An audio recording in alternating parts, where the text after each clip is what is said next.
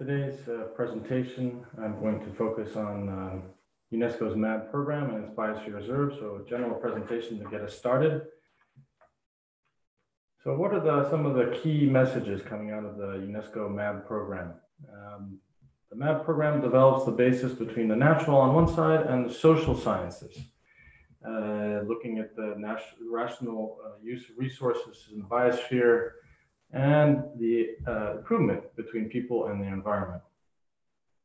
Now, it includes both a vision for sustainable development and the tools in the form of Biosphere Reserves for implementing Agenda 2030 and the SDGs.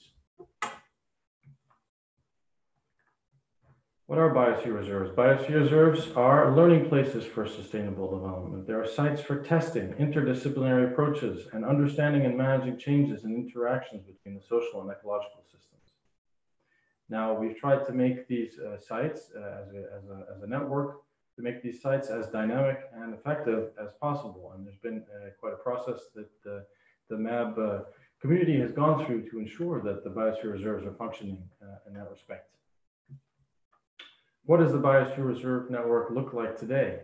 There are 714 Biosphere Reserves as we speak, 260 million people with them. They're present in 129 countries. 21 of those Biosphere Reserves are transboundary and 2 of them are transcontinental. Biosphere Reserves cover 5% of the world's surface, and their core areas 1% of the world's surface, so really quite a broad area in the world. In the region that we cover here within Europe, specifically Southeast Europe and the Mediterranean, we cover 15 countries. Within those countries, there are 44 Biosphere Reserves. To compare, we also have 22 geoparks and 136 World Heritage Sites, of which 20 are natural.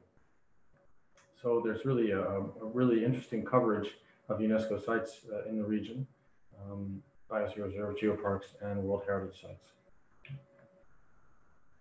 Now, how do Biosphere Reserves function? So they're made up of 3 zones and these and 3 functions that are pursued through the zonation that you see on the screen.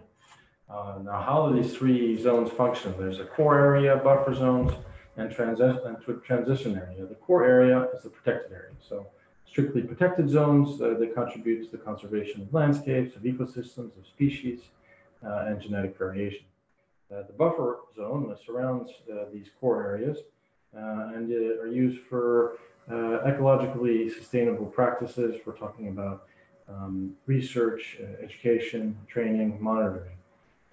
Finally, the transition area, which is the lightest area in light blue on the screen that you see, where communities foster economic activities that are both social, culturally, and ecologically sustainable. So this is where most of the economic activities take place within Biosphere Reserves.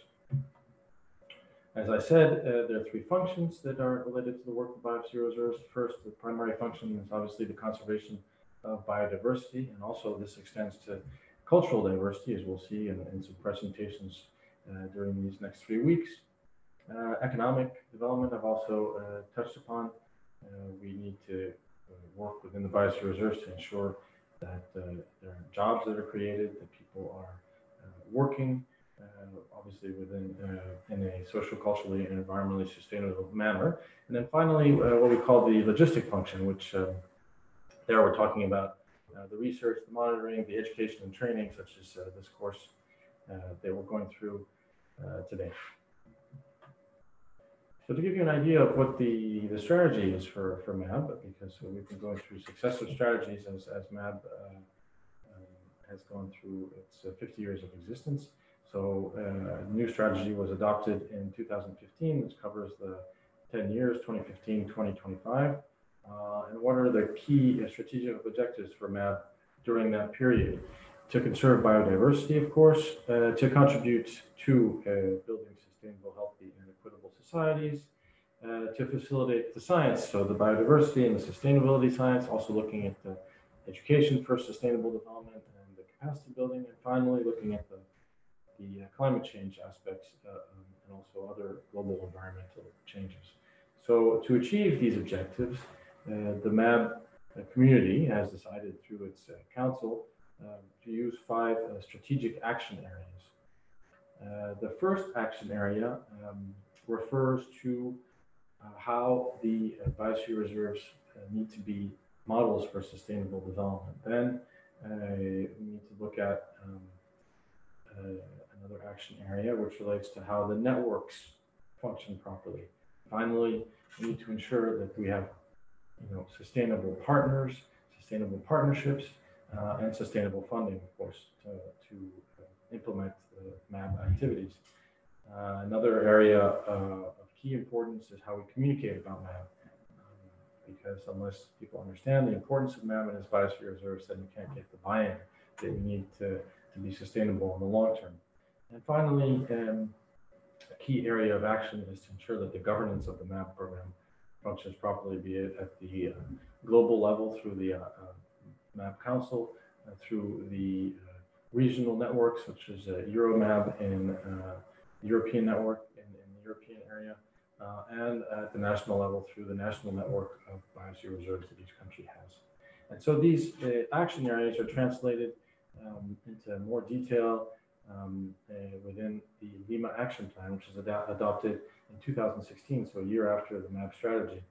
And the Lima Action Plan looks at some of the indicators that we need to fulfill if we want to achieve these action areas and the strategic objectives within the MAB strategy. And I would encourage you to take a closer look both at the MAB strategy and at the Lima Action Plan, which you can find online on the MAB website. So just to give you an idea also of how biosphere reserves become biosphere reserves. So the first step is nomination by member states of UNESCO. This nomination goes to the MAB Secretariat. The MAB Secretariat reviews the nomination file and forwards the nomination file to an advisory committee, which is made up of experts from all the different regions of the world, which review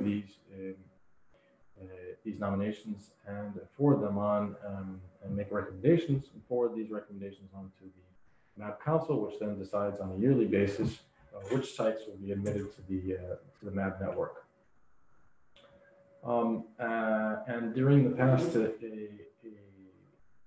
10 years, the MAB program has been very intent on ensuring that the MAB sites function as they are meant to be. And so the periodic review process was established so that different sites are reviewed every 10 years to ensure that they're functioning as per the guidelines of the MAB program. And member states carry out qualitative surveys to see how the actions are being implemented, looking very closely at the zonation system to make sure that it's relevant, the management policies, and improving the quality of the reserves themselves as they function as sites for sustainable development. And in the past 8 years, the MAB community has gone through a very important process to make sure that the sites within the network are really functioning as they should be, that the sites are more visible, that they're more connected, that they're more efficient, that the zonation is working properly. There are quite a few technical measures that took place, capacity building workshops, looking at zonation, governance, and management. All countries from the network responded to the call. 10 countries voluntarily decided to withdraw a total of 49 biosphere reserves from the network.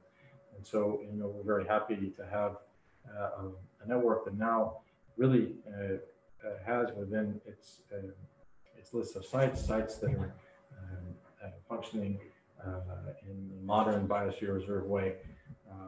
So very happy with how that process has gone along. And to supplement that process, the member states also asked that a working group develop technical guidelines for biosphere reserves to help managers on the ground manage the sites, looking both at the zonation, at the governance level, at the management and business plan level, looking also in data management and monitoring. So the whole process, we went through a 2-year process developing these technical guidelines, which were forwarded to the council at its last session last month. The technical guidelines are available also on the website. And I'd encourage you to take a look at those. They're very, very useful tool for the management of biosphere reserves at the local level. We've also asked, the council has also asked member states to continue to nourish the technical guidelines with the examples of and best practices of how the technical guidelines can be implemented at the local level. As I noted, the communication has been really an important aspect of the MAB program, has become a really important aspect of the MAB program in the past years, just because we want, in many cases, people living in biosphere reserves don't realize that they're living in biosphere reserves, don't realize the importance of biosphere reserves, or the important role the sites could play in their life. And so we've launched a Proud to Share video campaign since 2017, which I'm going to talk about in a subsequent presentation. Also, the website's been redone, and many different exhibitions have taken place to highlight the importance of MAB to member states. And this brings us to the last couple of slides I have for today. I want to talk about the 50th anniversary of UNESCO, which is happening.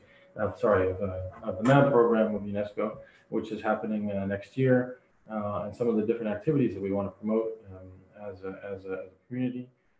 So there's proposals from the Secretariat, but of course this is something that we want to do as a community at large. So we're talking about the member states, both the delegations at UNESCO, but also the national commissions of UNESCO, the MAB committees, focal points around the world, donors and partners that we're working with in the UN system, and obviously at the territorial level, very important to involve everybody that's working in biosphere reserves, and very, very important to involve youth and young people, which are the future of the program, and which have really taken a key role in the program in the past few years, as we'll see in week 3 of the university. And finally, working obviously with the universities and our scientific community. So some of the key things that the Secretariat is going to promote are video messages from the Director General, a special web page, a database platform, hopefully exhibition for public spaces if we're able to walk around as we used to before COVID-19, a book on MAB, which will be done next year, working very closely with the MAB youth community, as I said, developing educational materials and working on multimedia content. So I would very much encourage everyone involved in this hybrid university to take a lead role in the celebrations of the 50th anniversary for MAB next year. It's an opportunity to get involved, to get more involved if you're already involved. And so I'd really encourage you to do that, both taking, getting in touch with your national MAB committee. You can come through us here at the Regional Bureau and also the MAB Secretariat in Paris, obviously. So I look forward to collaborating with you on this 50th anniversary, which will really be a celebration of everything that we've done together during the past 50 years. So I'd like to stop there. Thank you very much for your attention, and I'll be seeing you very soon as the hybrid university unfolds. Thank you very much.